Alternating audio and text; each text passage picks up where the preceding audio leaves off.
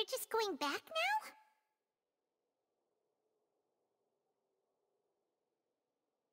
That's true, but... Traveler, Paimon! Please wait. Lenny... He's angry. I know you may not want to speak to me right now. Maybe you don't even want to look at me. But still, let me thank you again for defending me to the end, even after you learned that I'm a member of the Fatui.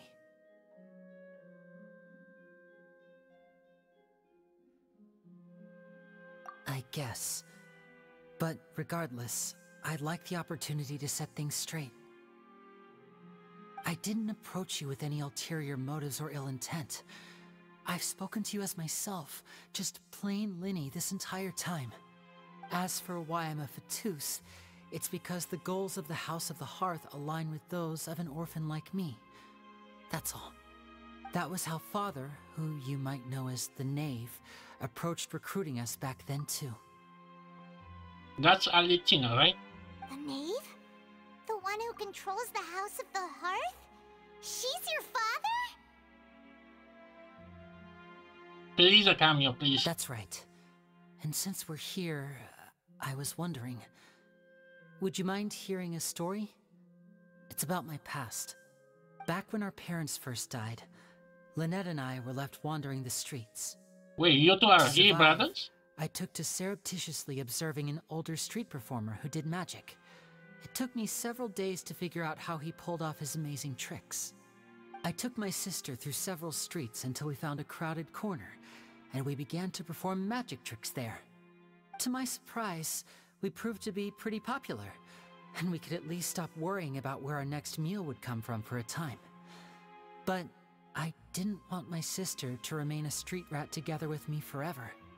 Before long, an aristocrat came to me and claimed that he wished to take us in after watching my performances. So you went from orphans to nobility just like that? That was how we felt at first too. As if fate was on our side and we could say goodbye to those painful days. But I gradually discovered that while we were called foster children, he was really after my talent for magic tricks. He would constantly take me to all sorts of banquets to garner attention, which he would then use to expand his social circles. That doesn't seem too bad either. Better than roaming the streets at any rate. It took a while for me to realize just how dark his heart really was. After one particular performance at a banquet, I discovered that Lynette was not on the same return vehicle as me. I waited a long time after we returned home, but she did not come back. I went to that noble's bedroom and asked him about her whereabouts. Okay, the standard. The answer he gave me was, she caught the eye of the most eminent person at the banquet, so I sent her over as a gift. I mean, you'll be able to perform your magic regardless of who your assistant is, yes? Oh no. So he was gonna... But wouldn't Fontaine's laws deal with such people? As far as outsiders are concerned, this is a relationship akin to adoption or foster care, and they have their ways of escaping the eye of the law. I managed to ferret out the location of the mansion of that so-called eminent person and hurried through the night. But by the time I leaped over the walls, avoided the guards, and made my way in, all I saw was the moonlit ground covered in blood, and the knave standing there in the darkness. So, she'd already taken care of that guy. Really? That's right. She had rescued my sister before she could come to any harm, and had even discovered several girls hidden in a basement, all of them orphans. Okay, this turned dark really quick. Like, wow. If you watch any amount of anime, especially in the last year or so, and those cultural anime, oh boy. I'm actually surprised they actually got this deep in detail. Father, I mean, the knave, might have seen something in me, and so she made me an offer. The House of the Hearth welcomes you, for your interests align with ours. Here, none will ever betray you. Indeed, betrayal shall never be permitted here. I was hesitant to trust her. I mean, I had just been betrayed by nobles. But she was also quick to destroy the noble who had taken us in at first, giving us back our freedom. Oh, so that's how the two of you joined the House of the Hearth. Yep, I bet that she is. She has her own plans. I hope so. She has gained permission from the Sarita to first use the Gnosis' power once she obtains it. She plans to use it to find a way to break the prophecy and save Fontaine. To save? So, she believes in that prophecy too? Oh, but I can always see the crane of Aletino has other plans with that. That's right. The whole House of the Hearth is currently working to combat that crisis. Today's case has also proven that people from Fontaine can indeed dissolve into some sort of water, thus further supporting the prophecy. All of us house members here, Lady Arlecchino herself included, are from Fontaine. We won't give up on defending our homeland. Oof, imagine her ending if she's gonna be the one that's gonna get slashed to turn into water. To us orphans, the only connection we have left to this world, apart from our family, is our homeland. So, from small deeds like distributing magic pockets to huge schemes like stealing a Gnosis, everything is aimed at dealing with that prophecy. It's all right. I understand. The only thing I can do is relate all this to you. I just hope you can understand that even as a member of the House, I have never stopped making my own decisions, and that I believe what I'm doing is right. If you should need anything at all in the future, feel free to find me. I will do my best to help you, as plain Linny. Why do I feel that's a lie?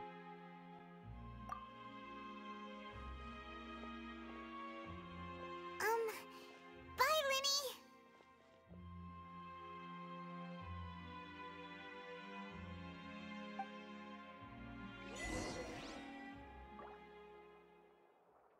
Oh boy, that was something.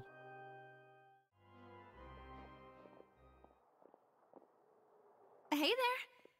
What was with the disappearing act you pulled right as the trial ended? Were you looking for us, Navia? Well, this whole thing isn't exactly over, is it? I do feel that we're getting closer to solving the serial disappearances case, though. Don't you think so, too? Huh? What's wrong, my dear partner?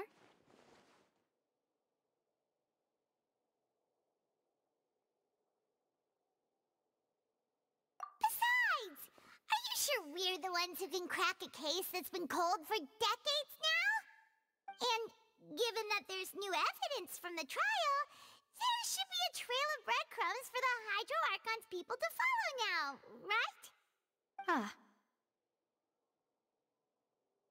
I see. Well, I won't lie. I'm a little shocked to hear that from you. But I suppose you are just travelers who have only arrived in Fontaine after all. Sorry. I might have been too presumptuous. Don't say that, Navia. Ah, and we were having so much fun investigating with you, too. It was like having new waters flowing into a stagnant mire, causing new hope to spring forth, and the reflection in the murk to become clearer. Sorry about that. I'm a bit prone to nostalgia. Don't mind me. Wait, shall we have a farewell meal? You know, to commemorate our time as partners? Huh?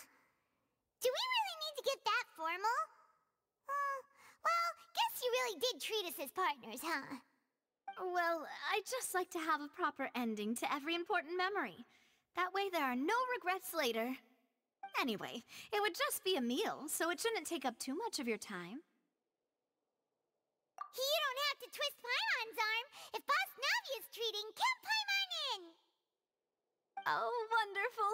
In that case, why don't we return to the Court of Fontaine and head to the Hotel de Boer? I believe we'll make it just in time for dinner. All right then, let's have our farewell meal. And I bet that the another cutscene is gone. Wait, it's over?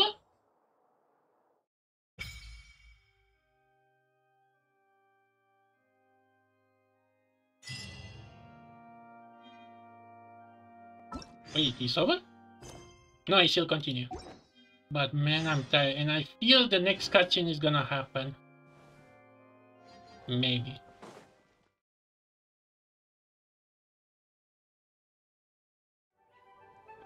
Welcome back to maybe a new episode or maybe a next segment. And man, this game just keeps me annoying. Or else the licensing every time. This wine Shut up, Johnny. Every time I try to license this game, always has some kind of major issue. How in the world do you mute my mic? And then I have to deal with the graphics for some reason because I have to reset all it. Now it's all fine now. But at last, today we're gonna continue with this story. I came here several times with my father when I was little, but stopped eating here as often after growing up. I hope the food here will be to your taste. Oh, don't worry. We haven't eaten at a hotel like this in a while. Paimon's getting excited already. In that case, I'll go order for us first. Please wait here a moment.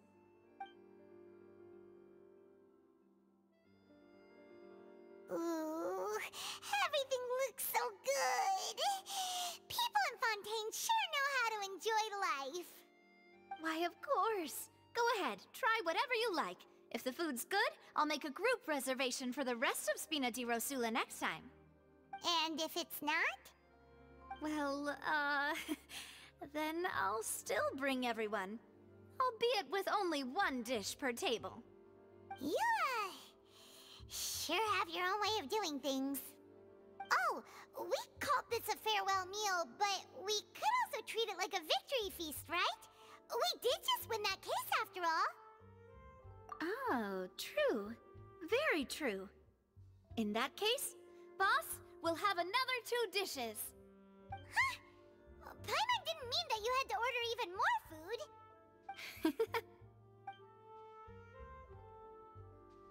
Speaking of cases, do you think that the mastermind behind the serial disappearances will get caught soon now that this has all happened? Well, we've certainly taken a big step forward, but I feel that's about it. We know that there's an organization that means to dissolve these young women, but we still don't know what they are really after. If it hadn't happened right in front of us, Paimon wouldn't have ever believed that a person could be dissolved like that. Right? Yet it was because this was such a preposterous notion that the investigation could never really move forward before. Ugh. If only that guy could have finished speaking! We were so close to hearing who was behind it. Definitely. I bet you definitely. In such investigations, even the smallest step can seem like a yawning chasm if the trail of clues is cut off. To be honest, I don't have high hopes for any follow-up that the authorities might conduct. It's not that I don't have faith in their ability, it's just that a different perspective is required in some matters. It's easy to guard against and deceive a single narrow perspective. A shift in thinking is required at such times in order to produce a breakthrough. Which is exactly why the Spina di Rosula exist. Those highfalutin folk are not all-knowing. That's why we exist. To seep into the cracks where filth falls through, where their watch fails them. That's the kind of problems we solve. Seems Paimon thought things were simpler than they actually are. It's all right. Well, this was supposed to be a farewell meal, so I doubt you have further interest in this business, right? Let's talk about something else. Like, what are your future plans?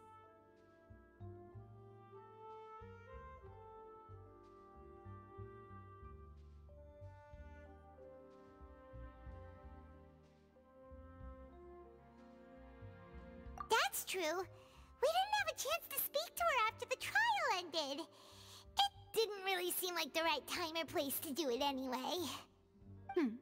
I see. So, your primary objective, which has been foiled so far, was to have a chat with the Hydro Archon.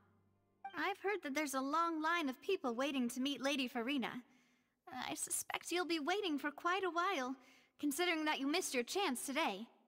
Yeah, we've heard that she's super popular here in Fontaine, and that it'll be tough getting any of her time. Well, would you consider some more, unique ways? Perhaps even methods of, let's say, questionable legality? Guess that's Spina di Rosula's boss for you. Chock full of sketchy ideas. Well, what did you have in mind? Well, one way would be to infiltrate a performance troupe at the Opera House, only to abandon your act at the play's climax and ask to speak to her after the performance.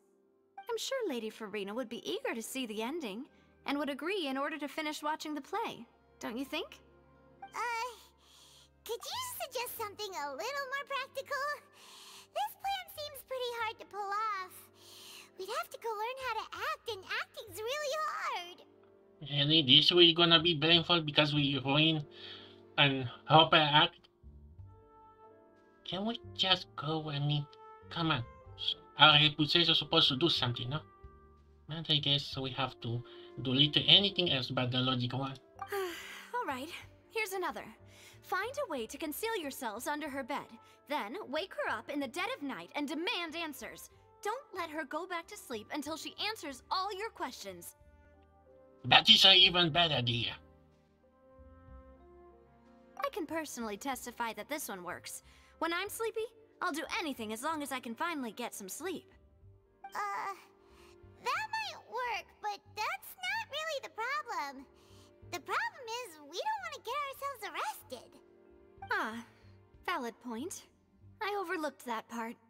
I was just thinking about leveraging a person's desire for sleep. All right, no more joking around. Perhaps you could... Oh, I don't know. Cut the line when she's on a break. You did defeat her in court, clearing citizens of hers from false accusations. False accusations she had nearly upheld personally.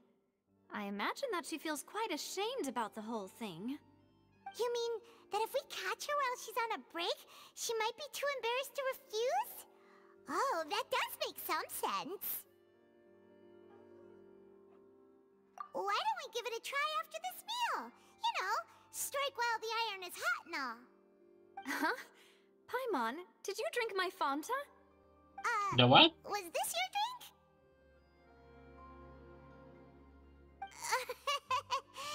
Sorry about that.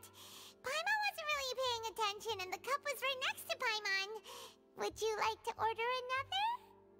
No, it's fine. We're just about done here. Alright. Honestly, Paimon wouldn't recommend Fanta anyway. It tastes kind of salty and icky. Is that supposed to be Fanta? Is that so? Huh.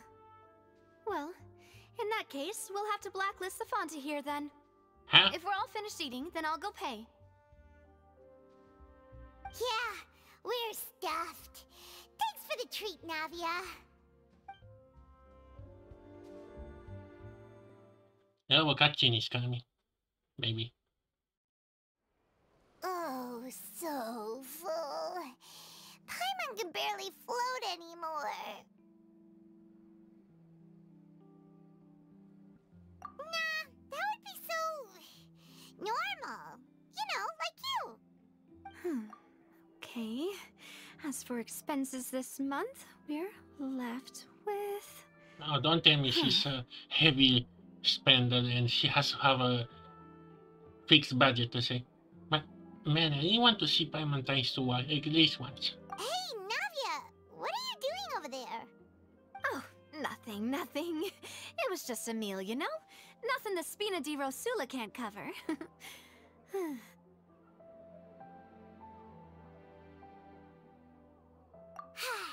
Let's get ready to try to meet the Hydro Archon on again. Bye, Navia! So this is goodbye, huh? Well, if you do encounter any other trouble in Fontaine, you're always welcome to contact the Spina di Rosula. I'll give your requests the highest priority. In any case, I wish you smooth sailing. I'll see you again, partner. See ya!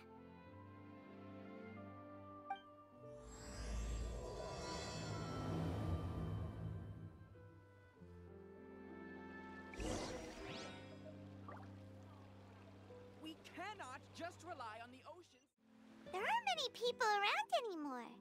Looks like that boat we took to Araneas might have been the last one. Vache. Looks like we're back here again. Huh? Traveler? Are you hearing voices again?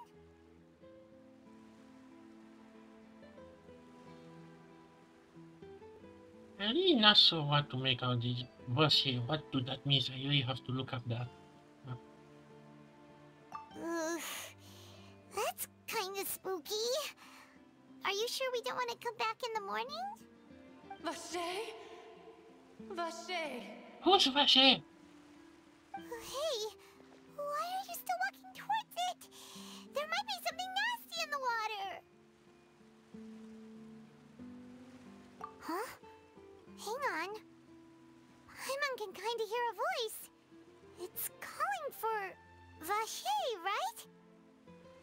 Hey, traveler? Stop walking! Come on, wake up!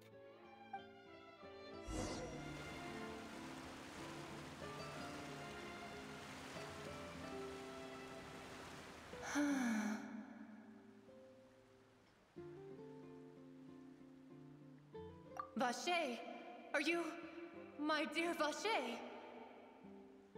No, wait. You seem to be someone else.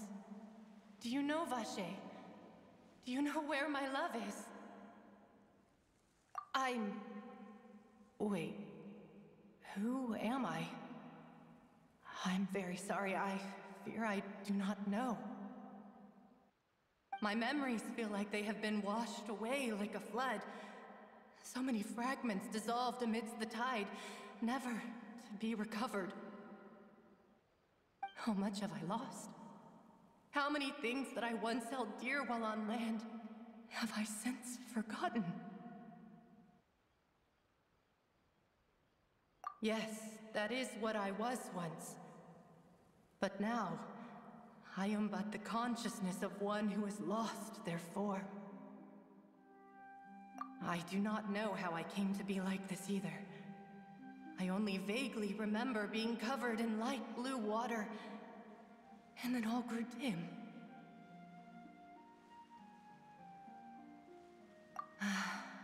I also remember going to many places. I loved adventure, loved exploring places of peril. No matter where I went, Vache would go with me. I knew how dearly he loved me, and I also loved him equally as much. But now, we can no longer go back. The pain of such parting, I never knew how heavy it could be. No, our reunion no longer has any meaning. There is no way for us to create any new memories. The thought of me gives him no succor, so let it lie forgotten beneath the waters. If you meet Vache, tell him not to look for me. Tell him to move on. That is the only thing I still remember. Perhaps that is so. As I was submerged in the waters, losing consciousness, I saw Vache above the surface. His eyes were filled with such sorrow, such longing. If only I could have comforted him, told him that I did not suffer. Indeed, I had felt a great warmth.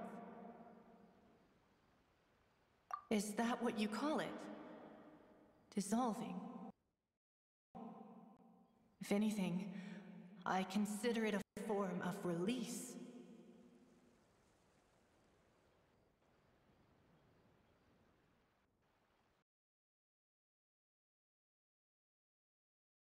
Is that what you call it? Dissolving. If anything, I consider it a form of release. Release? It was a state of neither fear nor frenzy, with only an endless peace, like the water's still surface. I could also liken it to being a thirsty person who drinks water for the first time, and only then sees how they have lived for so long in a world of endless want and anxiety. I think I hear your companion. It's time for you to go, I think. Farewell, then. I am glad that you were able to sense my presence. Remember, if you see Vache, tell him not to seek me out any longer.